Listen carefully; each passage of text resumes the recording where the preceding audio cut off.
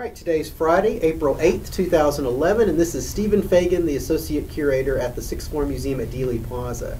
And the interview that we're doing today is part of the museum's ongoing oral history project. And today it's my great pleasure to be here with Nick Shisheli, and I want to thank you for taking the time while you're here in Dallas to meet with us and share your story. Oh, you're welcome. At the beginning, sir, I'd like, just for the record, to get your full name, date and place of birth, and a little personal background about yourself to get us started. Okay, great. Well, my name is Fred Nick Shisheli. I go by my middle name. I was born in Monroe, Michigan, and I'm actually living in Fort Lauderdale, Florida today. But back in 1963, Steve, we were actually studying U.S. presidents, and how this all started with me, and everybody that started different, was that day my teacher said, we're going to study President Kennedy. So we were learning about his football games on the, out in the Cape, and we were learning about, how he was, his great speeches and all that, and his young family. Well, about 1:30 in the afternoon or 2 o'clock in the afternoon, I saw my principal walk in. This is in Monroe, Michigan. And she walks in and she's crying. Now, back then in the 60s, police officers, teachers, people of importance, you were sort of scared of them. You had a line between respect and fear. So those people weren't human. They didn't go to the grocery store to eat. These people were your teachers. These were we held them on a pedestal. Well, that's how I felt back in 1963. I was 9 years old. And I saw my principal crying. It was a woman. Her name was Mrs. Billmeyer. And then I saw my teacher begin to cry and put her hands in her face. Face in her hands. And so she immediately left, the principal, and the teacher came out and said, there's been an accident. The president has had an accident in Dallas, and can we all bow our heads and say a prayer? Of course, back then, I guess you could do that at a public school.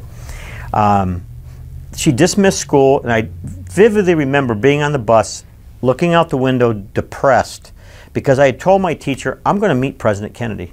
And she walked over to me and she said, now you'll never meet him. So 2 hours before I was going to meet him when I grew up, and then she said, you're never going to meet him. And I remember vividly also that the kids on the bus were all laughing and playing. It was a normal day getting out of school. But for me, I don't know why I was upset, but I just felt that I wasn't going to meet him. When I opened the door and got home, there was my mother. And my mother was weeping, just crying. And my sister was 3 years older, crying. And I said, Mom, what's wrong? And she said, the president is dead. And I didn't quite understand it yet. And I said, well, so, I mean, what happened? And she explained to me what happened. And she said, well, he was like a son to me. And I said, what do you mean he's like a son? I'm your son. Now remember, I'm 9. And she says, he was like a son to everybody. And she said, I loved him. Well, love in our family wasn't thrown around. The word love wasn't thrown around too much. I love you, I love you. It was, we knew all loved each other, but it came out, I loved him. So I didn't quite understand that. And that night, I made my mom a scrapbook. And the next morning when she got up at 6 o'clock in the morning, I presented her with the scrapbook. So I sort of like to say today I'm still making my mom a scrapbook because I have over 20,000 items now on President Kennedy in my collection. So that's how it got started. Is Kennedy the first president you have memories of? Yes. Yes. Would you watch him on television, see him in Life magazine? Never remembered any of that.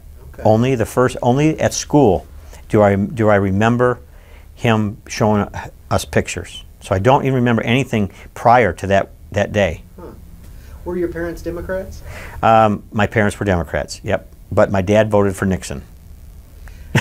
Interesting. Was it the Catholicism? Was that his issue with no, I don't know what his issue was. I never really asked him. I wish I would have. My mother voted for Kennedy. My dad voted for Nixon. So, and I didn't know that till 20 or 30 years later. What was the rest of that weekend like for you? Oswald's arrested, Ruby shoots Oswald, the funeral on Monday. How did this affect a 9-year-old? Well, I did see Oswald shot on TV, and that I did see. And my interest grew even more. And then I started buying bubblegum cards. And all of a sudden I went to the local store, and within 2 weeks they had, it's called Kennedy cards, and they had a slice of flat bubblegum with it, and there was 5 cards, and I had to collect a whole series, of 150 cards or whatever it was. Not knowing though that those bubblegum cards was probably the first thing that I collected. And then in 1966 my family went to Washington, D.C. When I got home, I took 6 white horses, plastic horses. I made a street, and then I took a caisson, and I took a little HO model car case and I painted it black inside and it was shiny, and I had a Munster's coach model. I took the coffin handles off of that and I put it on the side of it, and I took a flag I ripped off from a stick flag, and I had the 6 white horses. And then I made a grave. I made his grave out of the white picket fence made out of index cards. And I mounted a piece of index card and I sprinkled glue, and I put the HO train, the grass you sprinkle, and I put a bolt and I put a lighter fluid in and it lit. My mom said, take this down to the Monroe Evening News. I took it down to the Monroe Evening News, and there I am, now 12, with Kennedy's 6 white horses and the grave in front of me, and said, and I wrote Mrs. Kennedy asking her for something. I did get a reply, but she didn't give me anything. But a little-known congressman named Wes Vivian of the 11th District of Michigan saw this. He had went to the White House, and Kennedy handed him his famous PT-109 tie clip. He gave it to me, and he wrote a beautiful picture saying, your love for President Kennedy astounds him, and that he wants to add to your collection. The President gave me this, I'm giving it to you to add to your collection. So that really fired me up, having a letter on the stationery of a U.S. congressman there. So now you're 12 by this time, so the assassination was several years in the past, and yet you're still so fascinated by this subject, you go to the trouble of making a little model of Arlington Cemetery. Yes, my friends all went to see the Beatles, the Rolling Stones. I had no interest. I wish I would have now. I never drank, never smoked, never got into the habits of that. But Kennedy, for me, was my hobby. It became a hobby, and I enjoyed just getting stuff and buying it and reading. And the more I learned about Kennedy, the more I liked him. The more I thought, wow, what a loss. This is a really deep loss, and maybe I shouldn't forget, but maybe I need to help that nobody else forgets. I can help as many people as I can just to remember him a little bit longer. Never knowing that I would do that. Tell me a little bit about your career in the fast food industry and how you kept up your hobby during that time. Well, at 26 years old, I bought a McDonald's. McDonald's helped me out and actually co-signed my note because I sure didn't have any money. They liked me, and they co-signed a note for me. And I bought a McDonald's in Fort Lauderdale, Florida. And I thought, well, gee, if my McDonald's is here, I might as well put Kennedy in it. So I remodeled it to look like the 60s in red and white and black. And I had a TV monitor there, and I would have a lot of music from the 60s, but I would stick it in with Kennedy campaign commercials. And then I found a photograph of Kennedy running for president, and he was at a restaurant in Miami sitting in the back of his car, and he had a McDonald's cup in his hand, and with the McDonald's sign in the back, the Speedy sign, and I had that blown up. I had the arches put in neon, and that was the focus of the McDonald's when you walked in, because at the time you could do anything pretty much you want in your decor. So it was known as the McDonald's, Kennedy McDonald's. So I carried that into my work, and my employees knew who he was. And if a high school person came in and they asked me anything about Kennedy, if I could answer their question, I gave them a free sundae. Or if I could ask them a question, I made it rather simple for them. Okay, but the local high school kids would come in from Fort Lauderdale High, and I say, all right, I got a question on JFK for you. And they wouldn't sometime know it, but tomorrow they'd give me the answer because they asked their father, and then I'd say, all right, you get your free sundae. It was just, I just imbued my work with what I like to do. Did any of the McDonald's executives visit your establishment? They did, and they chuckled, they laughed, but they thought it was pretty neat because it was different. And I remember little kids used to come in and say, I had the cups in like a museum case next to the picture of President Kennedy, and they said, is that the cup that he touched? And I said, yeah, that's it. So that's great. Yeah. You were still collecting on the side, though it was still your hobby to accumulate these things? Yep, at 26, yeah. Then I started going for bigger things, that I wanted something that he wore and something that he maybe touched, letter, documents, and I financially I was much better off, there. And then I met a man through Parade magazine in Toledo, Ohio. There was a Parade magazine with Marty Underwood, who was President Kennedy's advance man. He worked for Richard Daley. He worked for Lyndon Johnson. He was called the best advance man in the country. Lyndon Johnson, quote, the best damn advance man in America. Well, my mother saw this article in the Toledo Blade, and she sent it to me. And there was Marty sitting in the rocking chair, one of President Kennedy's rocking chairs. I immediately found his number and called him up. Now, we didn't have Google back then. So, you know, it was a little tougher. So I found him and I told him who I was, but I didn't know where to start, Steve. I didn't know where to start. So I sort of came across as, you know, I didn't really know what I called him for. I just wanted to talk to him. So I said, tell you what, let me send you 10 or 20 news articles about myself. Well, once he got those news articles, that was it. We were best friends for 11 years until the day he died. We talked to each other almost every day. It was like opening a book, but it spoke. And he knew what I had in my collection. He says, you know something, I'm going to help make your collection better. He goes, you have a lot of nice things, but you don't have anything personal of his. So Marty helped me get President Kennedy's jewelry box, which was given to from his father, not his grandfather, his father Joe, in 1946 when he became a congressman. It was left at the LBJ Ranch. It has the Kennedy family crest on it. It's brown leather. I have the provenance to it from Dave Powers, which Dave Powers was his best friend. And you open it up, and there's all his cufflinks. And President Kennedy borrowed Bill Barnes, the lieutenant governor of Texas. He borrowed his cufflinks, and they're the seal of Texas. On the back has his initials, BB, and they're still in there.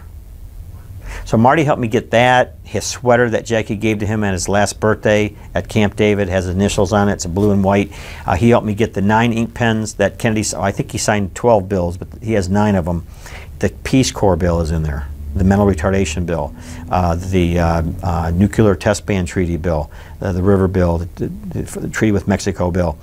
So he helped me get those type of things. When you say he would help you, would he put you in touch with the owners? No, he did something unusual. He knew who had these things. He actually got me Lyndon Johnson's vice presidential seal, which essentially was a president's and 2 vice presidents, because it was also Humphrey's. It was on the door at the old executive office building. And how he did it was, he knew Kenny O'Donnell, which of course was President Kennedy's appointment secretary. Well, his wife, I think her name was Lily. Kenny O'Donnell had died many years ago, and this was sitting in a box for 30-some years. And on my behalf, Marty secured the stuff. She'd had no use for it.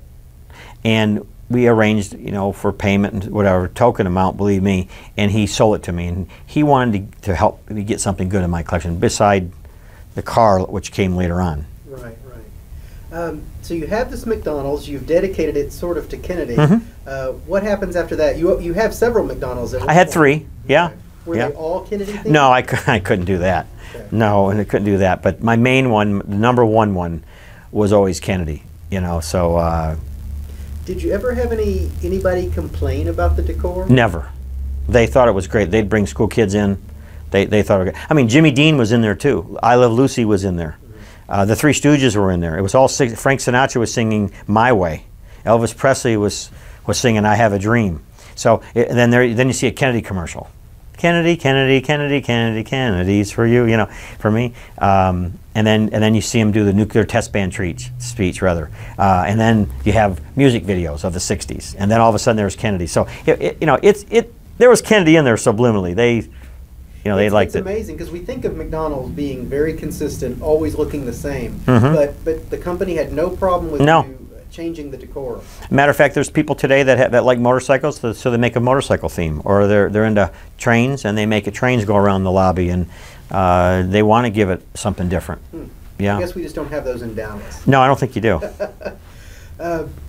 So let's see.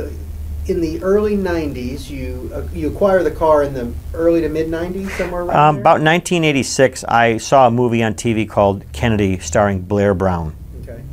And then we had the not Charlie Sheen. Martin Sheen. Martin Sheen played Charlie Sheen's his son, played Kennedy, and it was on a miniseries, I think, for 3 nights. So I had called the production company and said, "Where's that car?" And they said, "We sold it." I said, "To who?" And they said, "We sold it to Kevin McDonald." I said, okay. So I called Kevin McDonald, told him who I was, what I do, and I said, you know, what's this car like? And he says, it's a piece of junk. He says they took a back seat and they put it for the jump seat. It was stretched terribly. It was wrong. Everything was wrong. It barely ran. He goes, but I'm going to make it to the real one. And according to Kevin, he took that car from the same blueprints. He got to know Bill Hess from Hess and Eisenhart in Cincinnati. They became friends. and the daughter could substantiate that today, that it was meticulously detailed right down to the Secret Service bumper and the inlay of rubber on the bumper area.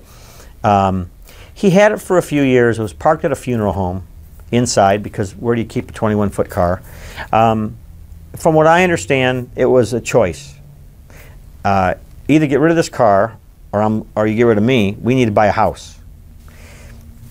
I said, well, I'll buy the car from you. I gave him a price, and he bought it. I bought it. I took it to a different degree. The car looked very good when I bought it, but mechanically it wasn't very sound. Structurally it was sound. The drive shaft was done right. The stretch is perfect. The detail was almost perfect. There's only 3 things different in the car. What it is, only 3 things. 1, the jump seats are wrong. I just probably should rebuild the jump seats. I could probably do that from photographs. 2, the lights on the side, the spotlights, they should be called Unity number 5s. I have more updated ones. I just can't find Unity 5 lights. And on the 3, the only third thing is when you open the door, if you ever saw a 64 Ford Fairlanes, when you open the door, that little rocker panel had like black ribbed in the aluminum, sort of waved. Mine's flat.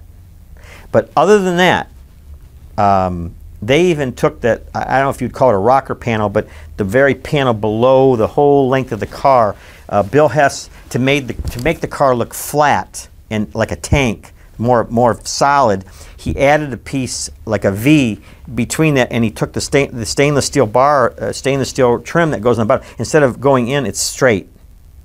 So when you look at it cosmetically, the car looks like a tank. And then he did the stretch in front of the wheel rather than at the back wheel.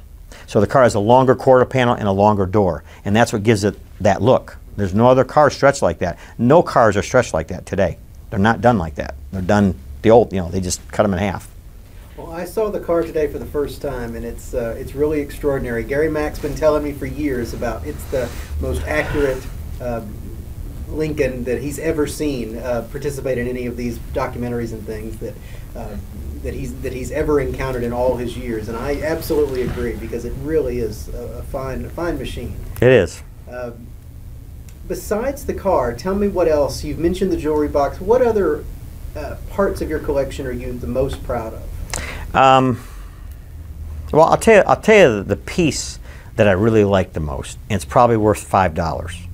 Okay, is there was a coin bank, and it's green, and it's for mental retardation. You give a gift.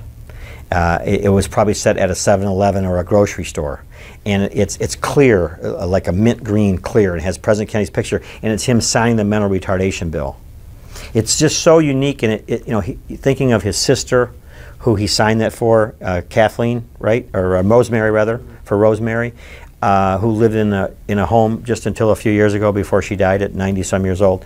But he did that for everybody, but it was really a tribute to his sister. And I'm just thinking that, here is this canister that I have, and I look at it and I think, just think when this was out in the early '60s when he signed this, how many people just put money in that?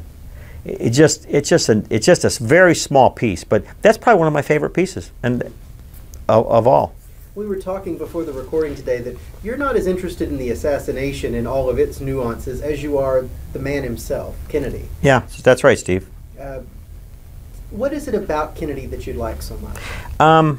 First of all, he was human, and he had his faults. We all have our faults. I suppose if you took somebody's faults and put them on a sheet of paper on the right and your good points on the left, they could even match the amount of numbers. But I like the fact that he was human, and that his dirty laundry is out in the open, but he still maintained one of the top best presidents who ever existed. Okay, I like the fact that he was an all-American guy. If he was around today, there's only one thing that he would probably get criticized for, and that's his alligator briefcase. Okay, because that's not going to fly today, his alligator briefcase. But he was like you and I. He liked Heineken beer, which was not a domestic. He liked his Heineken beer on ice. In the morning, he liked to eat eggs once over light, with toast, with jelly, with coffee.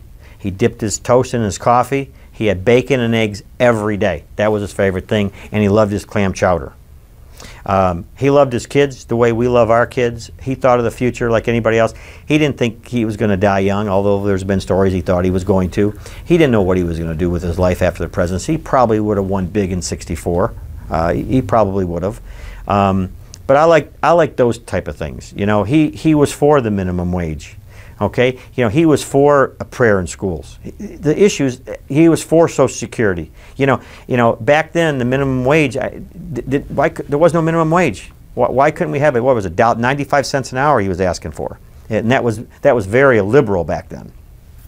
So he really was for a little guy. And you know, Kennedy never took a salary. His salary was given away to, from what I understand, 3 different charities.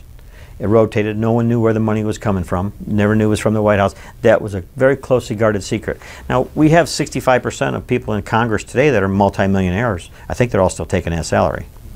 So it's those things, you know, and you know, he smoked cigars but didn't want to see him smoking a cigar. Didn't like to see him wear hats. So he had all the little idiosyncrasies that maybe we have. So he was very, very human, you know. Do you read as many books as you can on his life? I used to. Yeah, I used to. I get more from documentaries and listening to it over and over again. But I used to read an awful lot about him. I have about a 400-book collection. Is there a particular favorite biography that you feel like really exemplifies the real JFK? Yeah, the one that there's one called Kennedy, and it starts out with Tip O'Neill. It's actually a video, okay. And he says, "It's been 30 years." My gosh, he's up there laughing. Is it, you know, I can't believe it's just got this big. And then there's a song at the beginning too. It says, I know John Kennedy is in heaven. Have you ever heard that? I'm vaguely familiar. Was that from around the late 80s, early 90s? Yeah, yeah. And it's done beautifully. And he talks about his life and his sisters. And his father was a disciplinarian, although it wasn't administered roughly. Didn't talk much about his mother. You know, and my favorite story is Ted Sorensen said, his speechwriter, said that when Kennedy got done with the debate, and you probably know this story, he walked over to a phone booth, no cell phones. He walked over to a phone booth, he called his dad, and his dad says, Jack, you just did great. You just took Nixon and just put him in place. Well, the next day the crowds were quadrupled for Kennedy. The next day that was the edge that put him over that 100,000 votes. Okay? He hung up the phone, and here's what he said. Almost gives you goosebumps if you love your father. Most guys love their father. He said, you know, Ted, if I'd have fallen flat on my face, my dad would have said, Jack, you fell flat on your face. It was wonderful how you picked yourself up off the floor. Now, that says a lot about his dad. So his dad was a real positive man. And he doesn't get that credit, I don't think, from the public, from Joe Kennedy, you know. But there's from a son standpoint to a father, that you'd have picked yourself up great off the floor if he said I fell on my face. So much mythology surrounds Kennedy and this notion of Camelot. Do you buy into that, or are you more interested in the reality of it? I think more the reality. You know, Camelot came later, but Camelot, he loved the tune, and he would say, Dave, play it again. You know, there once was a time in Camelot. You know, he played it over and over and over. So it's sort of neat that it came about. You know, and we look back now. I mean, look what the country's been through in the last 48 years. And we're still remembering this guy. We can't remember what other president died 48 years ago. You know, Eisenhower, Johnson, we don't remember any of those guys. Was it because it was on film? Was it because it was documented? What is it? It's a lot. It's probably all those things, but it was the man. He had character, you know, he had brains, he had it all. And what also intrigues me is the loss. Is that what if? What happened? You know, Johnson would have never been president. We know that. Look at what happened in Vietnam. Maybe there'd been that kind of Vietnam. Kennedy would have never handled Vietnam the way Lyndon Johnson did. So the political aspect of it fascinates me. Of course, when Johnson didn't run, Bobby Kennedy wouldn't have ran, Bobby Kennedy wouldn't have got shot, and of course Nixon wouldn't have been in, because Nixon only ran when Bobby Kennedy had the opening. So we know that Nixon wouldn't have been president. We also know that Ford wouldn't have been president because there would have been no Watergate, and there would have been no Ford, and the only reason why Carter won was because he pardoned Ford. So it goes. So I can't say after that. So what fascinates me is that 30-year period, we sort of got screwed as a country. And that I like to hold on to and say, gee, what would have happened? You know. But I look at JFK as a thoroughbred horse. Okay, those are the ones that race, those are the ones that win. He's the secretariat of political people. And I'll give you an example. Here's a kid talking about to his father, the ambassador, okay, who's the president of Ireland? Who's the chancellor of Germany? And the families all doing the names. What's the policies of the emperor of Japan? What's his name? This guy he grew up to be something. So will we ever have somebody like that again? Probably not. He was one of a kind. They say a Kennedy comes along every 50 years. Roosevelt, Lincoln, Kennedy, Teddy Roosevelt. So I guess we're all waiting. Now, the car you have was used in numerous films and documentaries, and I know it was used in Oliver Stone's film. Mm-hmm. Did you own it at that time? Yes. Okay. Yep. Tell me about how that came about. I was at my McDonald's one day, and a guy calls me up from the transportation department and said we're doing a movie on it called JFK. And I thought it was a joke. I thought it was my friend, doing a joke on me, because we like to use your car for a movie. And I said, who's the director? They said, Oliver Stone. And I said, oh yeah, born on the 4th of July, right? Yeah, right. And I hung up on him. I thought it was my buddy down the street. And the guy calls back and goes, no, we're really doing a movie on Kennedy. I said, oh, okay. So we did it. We came here. We shot here for 28 days. We went through Dealey Plaza 91 times. And I played a part in that movie. I was I was a cameraman sitting with Alton in the third or fifth car back on those guys that come through later after the assassination, sitting on the back of the car. That was me. But you didn't drive your car in that? No, they had a stunt driver, because they did a real reenactment. Mm-hmm. They jumped on the car. They did the whole. Was this the first time that your car had been used in that way? In '91, yes. Then it did Ruby in the same year. We did that here, and then that was Sony Pictures, and then it did A Woman Named Jackie in Richmond, Virginia, with Roma Downey, Stephen Collins, and then it did Speed TV called Behind the Headlights, and then it did the Discovery Target car, inside the Target car, JFK, and then 2 years ago it did The Watchmen. We shot that in Vancouver, which was done on a green screen, but there were some people there, and the Secret Service guy. And that was only at the very beginning. And this is actually the 7th movie that this car will be in. It has quite a history. Yeah. Did you get to talk to Oliver Stone? And Mm-hmm. what was it like to be here on the set while this movie was? Well, it was big. It was big. I mean, people were following Kevin Costner everywhere.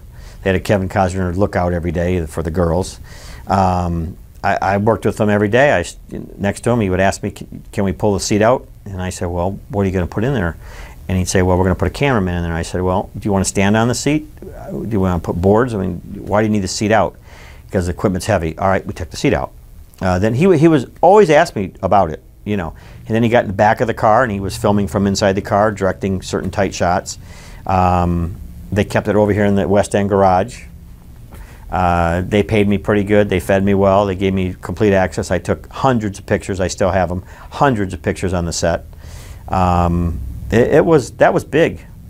Oliver Stone picture was big. Had I think $100 million budget. Has your car ever been damaged during any of these shoots? A scratch here and there, but I don't really worry about it. I can always get a scratch fixed or a dent. I like them not to happen. But when he did it, it got quite a bit destroyed in the back. So before it left, we painted it. But it was painted the wrong color. So I took it when I got back to Detroit, and we painted the whole thing again. And the car was just restored again about 2 years ago. Do you have an agent that handles these bookings for you? Do you do everything yourself? I wish I did. I don't. I do it myself. I negotiate it myself. If I was a Branson, with Virgin Records and Virgin Airline, I do it for free. But I have a job, and I have it costs $4,000 or $5,000 or $6,000 to move it from point A to point B and back. It takes a big company. But no agent, no, not really. When we do some Kennedy movies, the car stays busy. It's a centerpiece of my collection, though, of my hobby, JFK Remembered, which I go into fairs. Yeah, I want to talk about that, but before we do that, I know that you have a very interesting story involving the car and involving your passion for wanting to keep the car. Let me switch tracks on the camera, and then I'd like you to tell that. Okay. Story. Okay, picking back up. You have quite a story to share. Yes. On the car, on the situation that happened with me in the car. Absolutely. It's a bit of a sad story at the beginning. Today I find it humorous. So sometimes what you find in tragedy becomes funny. Okay. Back in 1996, I was getting a divorce, and it's like flying a jet airliner when the two pilots had a heart attack, and the lady comes out and says, "Can anybody fly the plane?" I'm probably going to crash the plane. Well, I crashed in a divorce because you've never been through it before. What happened is my Kennedy collection became the centerpiece of the legal fight. I've never been in a courtroom in my life. I've never been arrested in my life.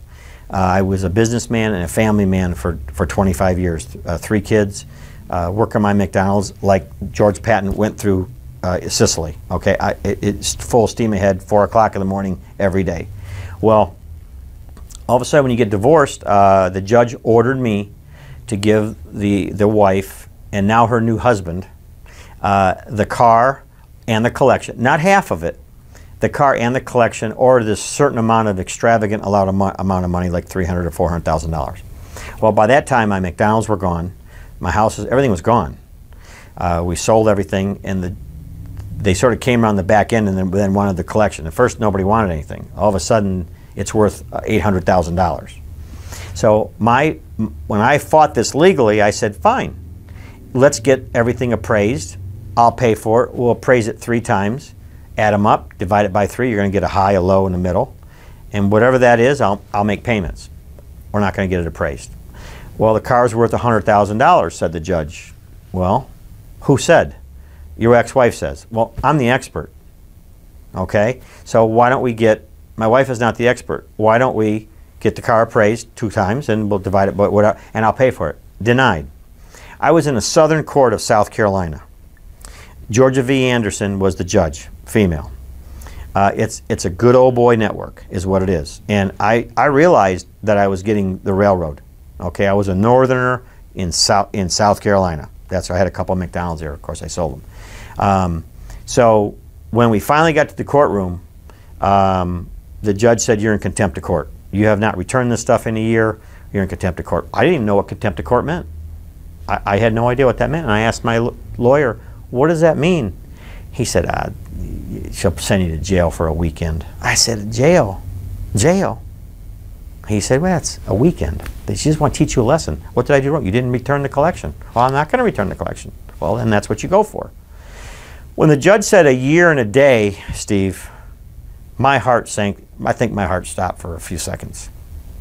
So what happened was, I nudged my lawyer and said, "Well, jail?" He said, "Yeah, you go a week or a day or a couple weekend." I said, "Jail?" He said, "She just want to teach you a lesson." I said, "For what?" And he said, "Well, for not listening to her, for not giving the collection up." I said, "Oh, there's no way I can go for a weekend. Who will feed my dog?" I mean, I'm going a little spastic here. So when the judge said a year and no more than a year and a day, my heart stopped. It had to stop for a couple minutes, a couple seconds. I was beside myself. I got my composure, and when you're in a courtroom and you're in a civil court, you can ask any question that you want. It's your time. So I asked the question to the judge. I said, "Judge, tell me, you want all my collection, and you want my collection to be sold on the steps, and I can bid on it myself, which is ridiculous. Tell me, Judge, tell me, I've given half of everything. Tell me why this is fair to me, that I have to give her all the collection." And the judge said, quote, "Who said I have to be fair?" When she said that, a new energy came over me. I was with the company for 30 years, McDonald's Corporation. Treated me always fair. They co-signed my note at the bank to get a McDonald's. Anytime I needed something, $100,000 playland, they bought the playland. Of course, I paid them back. It was a trust issue. They trusted me, I trusted them, we both won. When this person said that she did not have to be fair, it just hit the wrong nerve. So I thought, well, if I got to be a fighter, I'm going to be a fighter. So I said, all right, let's go. Every 3 months they would drag me in court, and they'd say, "Where's the collection?" And I'll tell you, I told them, "I'll tell you where it is. Let me go get it." But they didn't let me out to go get it. Was I going to go get it? No. but I was going to get out. They never let me out. I got out on good behavior at 9 months because so many days you do. But when they call you, for instance, in jail for food, they'll say, all right, cell number 1, Griffin, Lawton, and Childs. And you get out and you start walking down to get your breakfast. And then cell 2, they would say Mabry, JFK, and Allen. Well, I was JFK. So it was miserable to be locked up.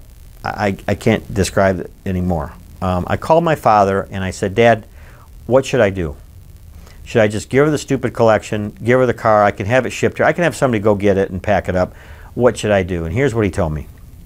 He said, listen, and he was in World War II, worked for General Patton, okay? He said, listen, I've seen you collect this stuff since you were a little kid. And now I'm in jail. He's giving me this advice. He said, if you give her that collection, you're never going to look at yourself in the mirror again. You're going to regret that the rest of your life. Stay there, make the best of it, and don't give it to him. So I didn't give it to him. They pursued me for another 7 years. And of course, interest kept going up. And they finally gave up because my lawyer told me, quote, who told the other lawyer told my ex-wife, look, you better give up because this guy is not, you're never going to see anything, and this guy's not going to give you a pin on that collection. My advice is, you know, I can't help you, and he quit. Every lawyer she had quit because once we got going, it never, you know, never materialized. So you still have your entire collection? I have the entire collection. The only thing she took was the Kennedy Doodles aboard Air Force One that he drew on the way to Dallas. She's got those, but I've got the Providence on it. So they're really not that good unless she has them authenticated. She's got those. That's about it. But I've got the whole collection, the car. I wouldn't be here today talking to you to do this, you know, documentary if I didn't have the car. And I like to say that, you know, one day when I'm on the Jay Leno show in 2013, and Jay Leno sees the car, and we do some film in the background because he loves cars. Jay Leno's Garage, and he introduces me as. There's 3 guys that were put in jail on JFK's behalf. One is Oswald. He's not in very good company. One is Ruby, and here he is, the only living guy, Nick Ciacelli. So now I find humor in it. As I said at the beginning, it's a very sad thing that somebody who you trusted your life can turn over money. Money can be very evil. You know, one year you have it, one year you don't. It's no big deal. But would I do it again? Yeah, I do it again, and I get my car. Did the new owner of the 1960s McDonald's keep it that way? Yep, he kept. I took JFK off the wall and took that home. Okay. He kept the 60s. He kept James Dean and the Beatles and John Wayne and all that in there. Yeah, but took the TV down. Is it still there today? Yeah, still there today. 14 years later, still there. Set for a remodel. Did you ever think about getting back into that field? Back then, you know, it was easier to get a franchise. If your credit score was halfway decent, even if you didn't have one, it was more of a good old boy network. They liked you. You had good, you know, that type of thing. You had a little bit of money. It was a roll of dice. You both won. Okay. Today, it's all corporate. How much money do you have? You got $800,000. Well, we'll talk to you. You got 800 or 8,000. They're not going to talk to you. You know, there's a beginning in your life of certain things, and there's a middle, and there's the end, and unfortunately, that's the end of that. So I opened up a museum called JFK Remembered in Orlando. That made it for about 10 months, and just couldn't get anybody to come to go from Mickey Mouse to JFK. It was the wrong mix. But when that folded, what was born was JFK Remembered, the Traveling Museum. And I go to state fairs, and I go into a state fair for a 10-day period on a collectible contract, and the car is there, and it's guarded by a U.S. Marine in dress blue, flat panel televisions.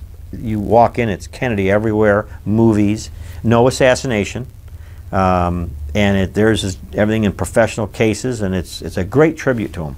And what really gets me is when I see 14-year-old people coming in there, and they're taking pictures, and they're just infatuated with JFK, and they're 14 years old.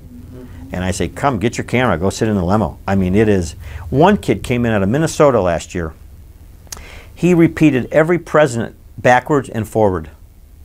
He was infatuated with the presidency. He said, one day I'm going to be the president. And I think he is. And I got his autograph just in case he is.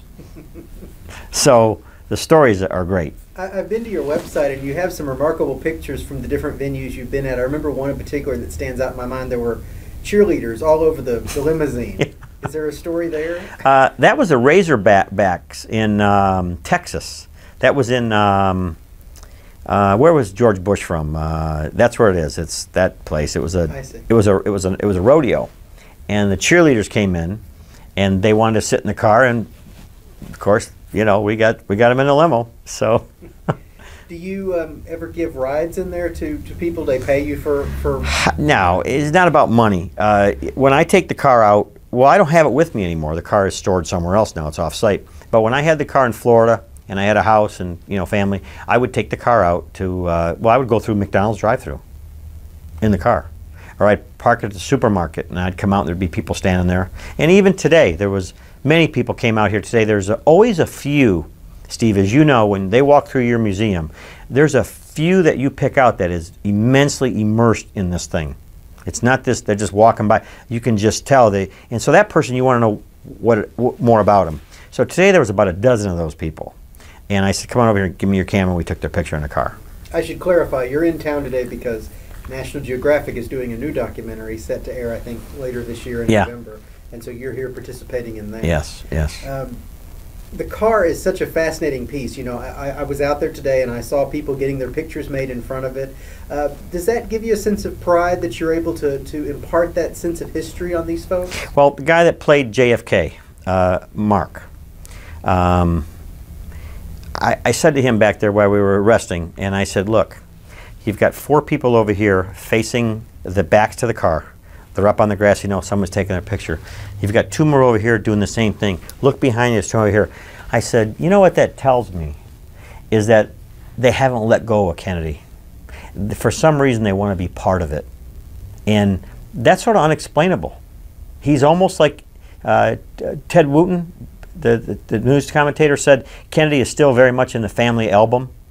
Well, my generation is still in the movie business, making the movies. When you see certain movies, you'll see a picture of Kennedy, or they'll mention JFK. I mean, he's out there, and I guess I notice him more because I'm more in tune to it.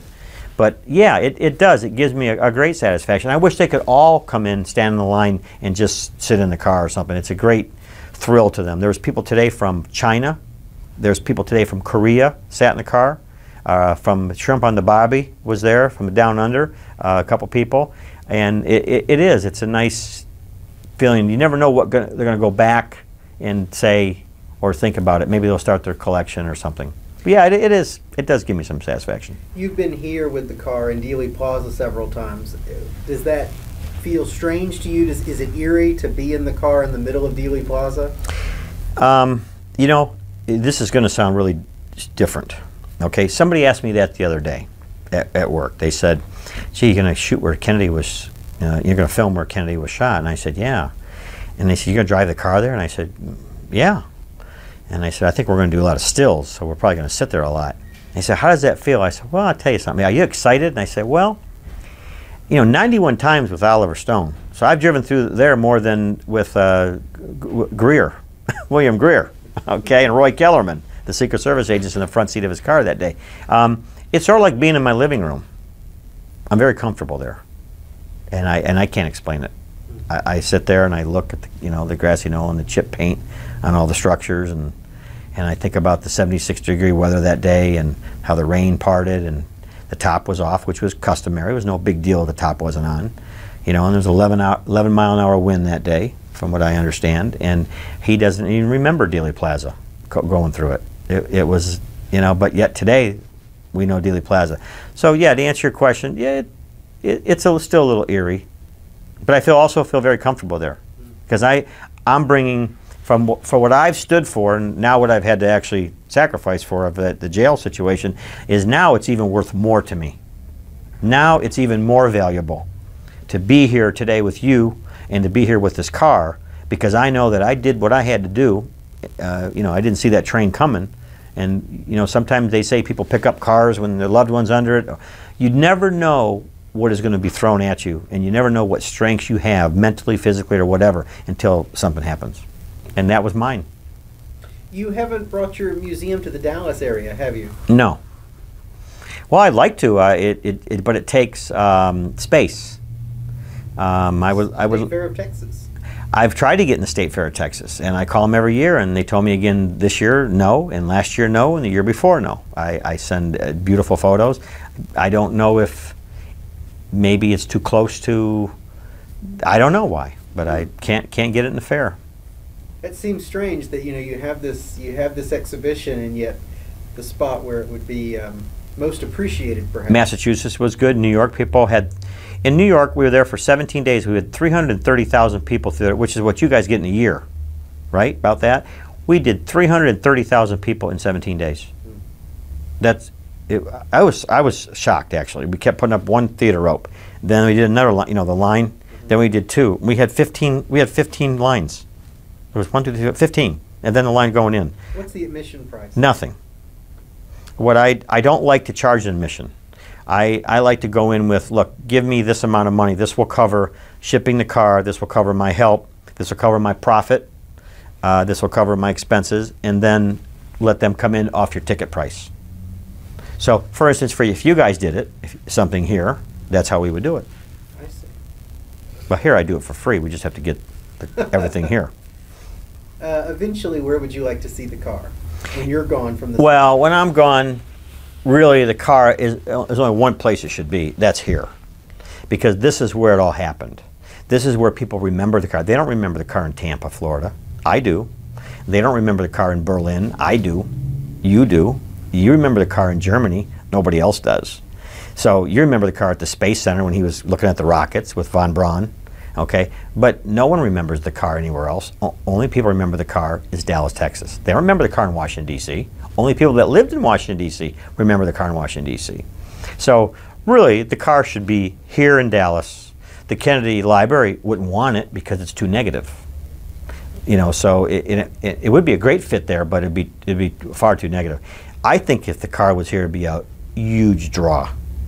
I think it would be just a huge draw and something you can publicize for 5 more years. Just you got the car. And now that the history of the movies behind it, that adds a lot more credibility to it, that it's actually produced, and people like movie cars, people like movie stars. So yeah, I'd like to see it here. The exhibit that you have, how much of your year is taken up dealing with Kennedy, dealing with your collection, dealing with this museum exhibition? People have asked me that. That's a good question. That's a very good question. A lot of people ask me that question. Earlier, when I was with my business, I would spend, it wasn't by a day of the week, it was multitasking all day in between. I still do that. As I work, during my day, as I have a day off, as I have traveling, I've worked here, I'm multitasking. So it's a combination of my whole week. I can't give you a percent, but I'm constantly making phone calls and trying to do this or trying to do that. Or I don't buy anything anymore. I don't buy any more collections. I don't really buy anything. In 2013, my plan is to sell off a lot of my collection, that the things that I don't need that I will never show. And have a JFK Remembered exhibit, a catalog online, and actually let somebody else have all this stuff, because I don't know what to do with it. I have a lot of paper. I have the first day covers, coins, stamps, movies, first day covers, keychains, ink pens, pins, buttons, gold, metallic art, bronze, silver. There's collections with stamps. I have a wonderful stamp collection on Kennedy, wonderful. But how do you display it? So, I'll probably do that. And what was the last piece you bought?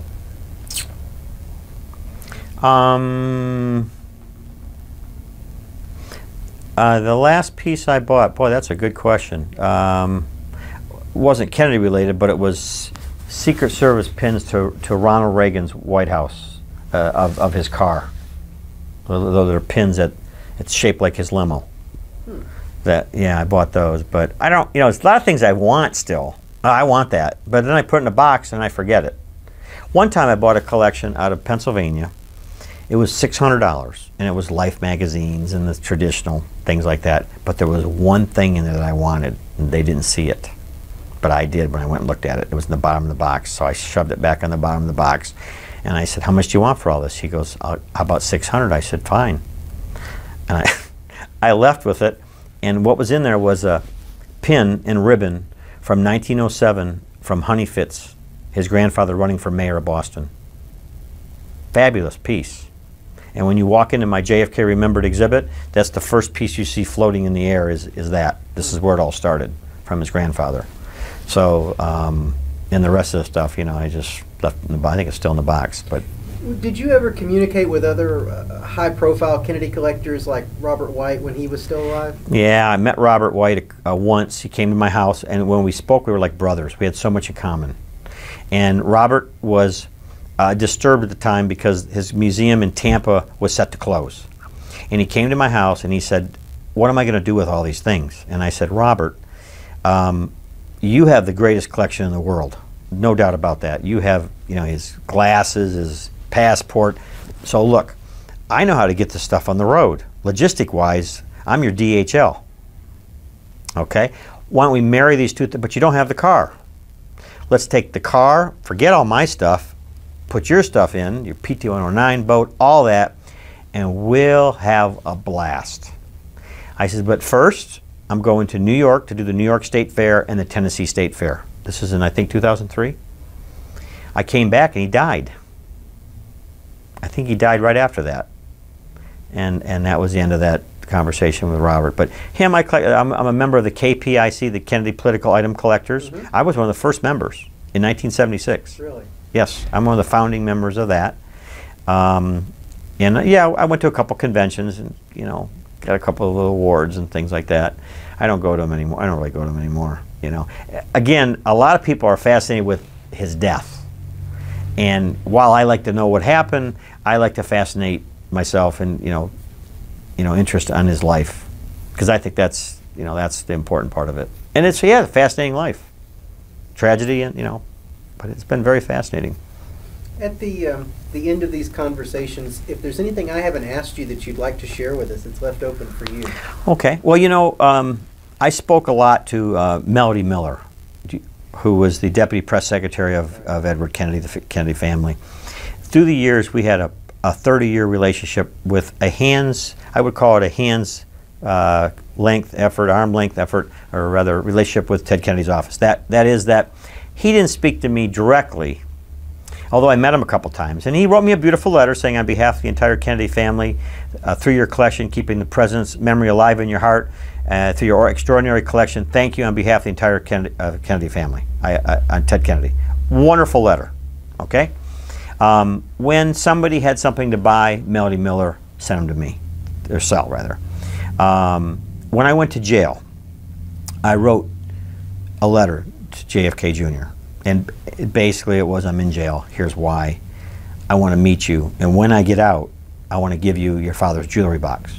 It's yours. Well, he didn't answer me. When I got out, Melody Miller called me, and she left me a message, and then I called her, but the message she left was this, because obviously it was on my tape recording machine. It said, I got your message, I got your letters from jail. Obviously we could not answer you from jail because the press is going to, you know, catch wind of it and think there's something there. But the senator said that he admires your moxie, which is a term that he used and his father used. It's guts. I didn't know what moxie meant. I had to look it up. Okay? And Melody Miller told me, she said, quote, when you catch your breath, give me a call. We're going to meet John Kennedy Jr. to get that jewelry box for you. I said, okay, when? She said, well, summertime, sometime before Christmas. Well, I got out in April. His plane went down in July. Never got to give him his jewelry box. And I was going to ask him for a job, by the way, at the newspaper. So I think I would have got it. I think he might have liked me. So about a year later, I said, well, let me give the jewelry box to Caroline. I don't want anything. I don't even have to meet her. I want to give the jewelry box to her. So I went through her husband, Schlossberg. I got a very curt reply from her secretary, that they're not interested. When I met him at the Kennedy Space Center, he was there doing an exhibit. and I had a packet of my stuff I sent to Marty, sent to every president, and they read it, and Jimmy Carter signs it. He sees my picture as a little boy with the white horse, 6 white horses, the grave. He took it and literally sent it back to me. So I didn't do anything else with that. There must be guarded or something, I don't know, but that was that. But you know, I'm going to do Kennedy probably till I, whatever. I always want to open up a museum, but I did that once, and it's tough to have a museum. It's tough to get people to come to a museum. So the traveling museum works well for now, and you know, so that's my Kennedy story. Wow, extraordinary, and that's great. And I applaud you for doing your part to keep this story alive. We do our part here in Dallas as well. You certainly do. Do a great job. It's an extraordinary car. Thank you so much for taking the time to speak with us. Thank you for having me.